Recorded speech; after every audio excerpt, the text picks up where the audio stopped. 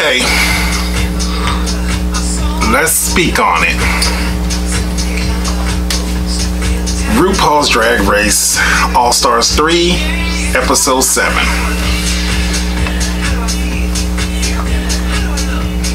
Let me say this. I thought the episode moved a little fast tonight, and it wasn't as drama-filled as last week's when we all witnessed the Passion of the De La Christ.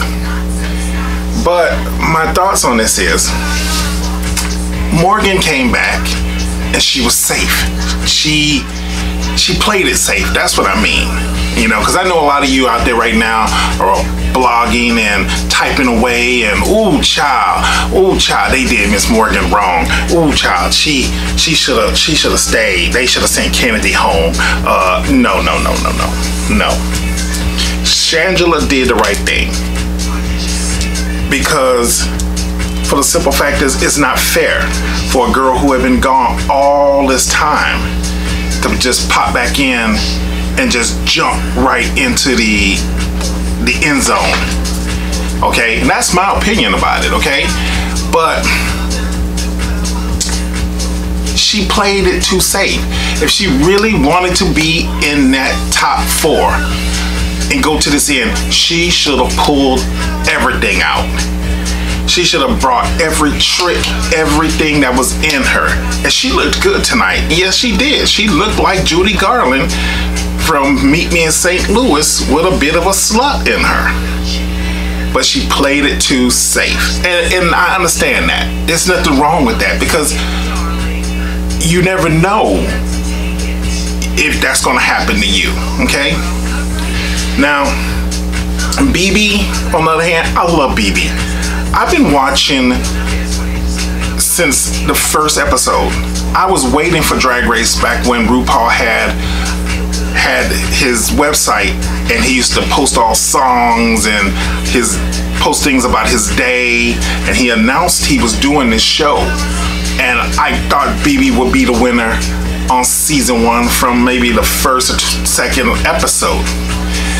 But BB hasn't been the BB I thought she would be. I mean, in a way.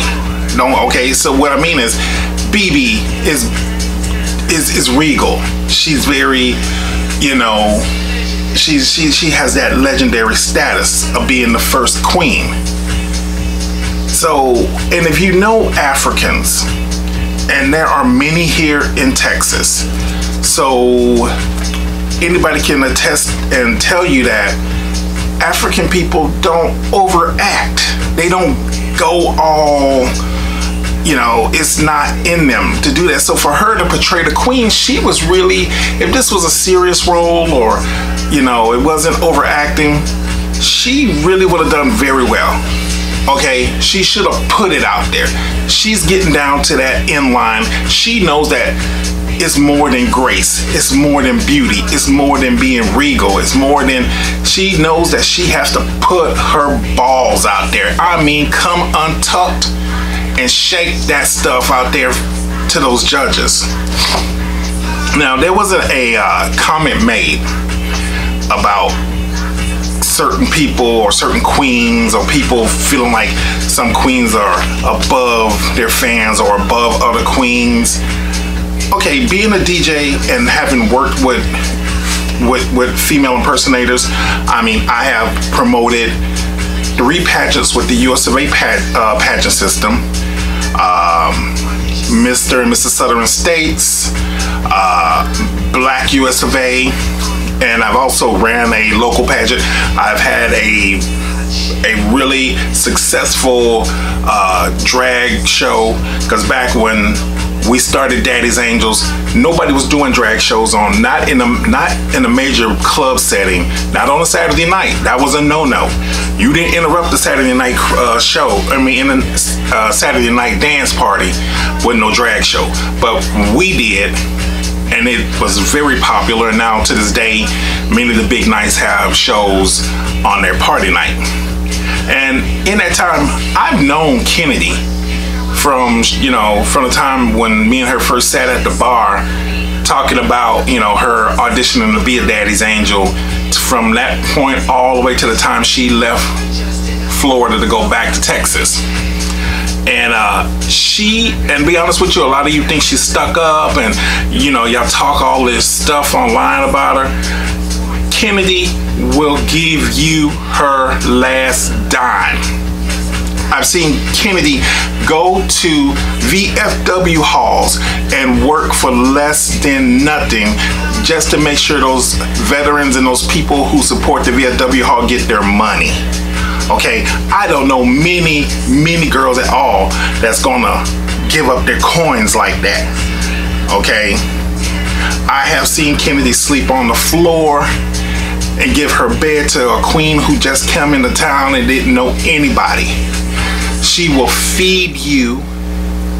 She will go out of her way, spend hundreds of dollars, and make you the biggest meal where you won't have to be hungry for at least a month. Okay? She cares deeply about people, but she's a Texan. First and foremost, she's a Texan. And we here in Texas got certain ways. We will cut our eyes at you. If we smell bullshit, we'll let you know it's bullshit. If we think you're being sneaky, we're gonna watch you. If we feel you being sneaky, we're gonna watch you. And as Texans, we have a way about us that we quick to throw shade and say things, say remarks, but a lot of times it's not being nasty, it's just the way as Texans are, okay? Kennedy, let me talk to you, baby. You know I'm Team Davenport all the way, okay? You looked gorgeous, okay? Baby, you look gorgeous, and I've seen you look that good. You were pageant down, okay? And I look forward to the day you become Miss US of A, because I still see that dream in you, and I would love for you to become Miss US of A, okay? I've seen that in you from the day that you wanted to become Miss Black US of A. Oh my God, and that, between both of us, that's a whole story and a movie unto itself. But overall, I know, and a lot of you know, that we see who's gonna maybe come in at the end. Shangela, I'm Team Shangela also. And I'm telling all of you right now, her pop culture references kill the hell out of me. She will throw a pop culture reference at you, make your head spin like that, and you go, who is she talking about? Like she did about Natalie and Bruglia and Torn. Every time she speaks, I see why they love her, and the producers are always going back to her or Kennedy for these off-camera interviews. They love them. I mean, it's just their way. It's their Texas way. It's who they are. That's what makes them fun. You know, I've been watching Drag Race since day one, and even I couldn't remember who Organa was. But Kennedy, you did go there with the Mimi thing. But you know, hey, sometimes when you're talking and you're not thinking, there's other things going on. So I really see that the end race is going to probably be, depending on what happens next week, Shangela taking that crown, okay? I love you, Kennedy. You know I do, but I got to, if I'm gonna be a betting man, I gotta put that money down on Shan, okay? And I know she will be one of the best queens ever, okay? And that's my opinion, okay? Also, before I even end this, since I am speaking on it,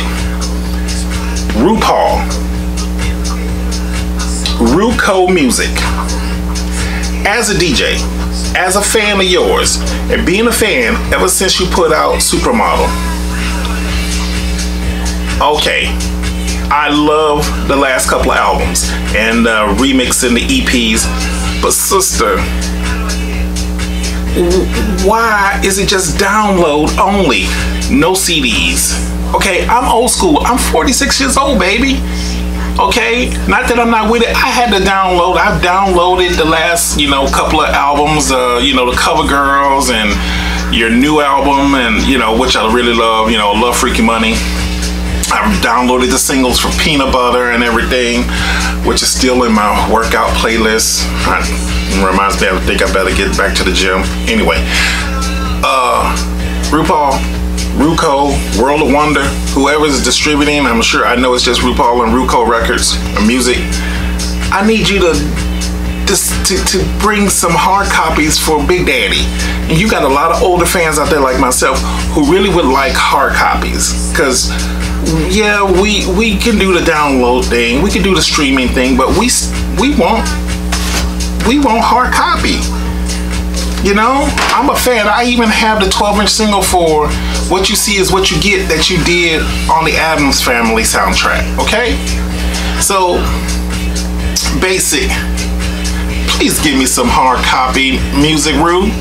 You know, if I gotta do a campaign where I can get people together like they did for Prince, and Prince's fans do it, where they're doing a fan to fan thing where they're putting the money together to getting the stuff printed.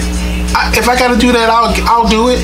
I'll start a campaign where me and your fans who want all of your music on CD or vinyl, yes, I have your album on vinyl, sister. I'll take that. You know, if I gotta pay, I'll pay. Okay? But all in all, I look forward to next week. Like I said, I think Shangela is going to take this crown in the end. Kennedy, I love you. You've done well, despite with some of these backbiting, nasty online comments that have been made about you. If they really knew you, they wouldn't say half of the stuff they say about you or any of these girls. All right? Because that's what it is. People who are on the other side of the screens, they get that internet bravery. They wouldn't dare step up in front of you. You know? Because like they say, fools who step up get beat down. So, leave a comment. Give me a thumbs up or thumbs down. Come back next time because I got something to talk about, but also I do cooking videos and I have music clips. All right, so until my next video or until my next rant, holla at a player when you see him in the street, baby. Look good, feel gorgeous, all right?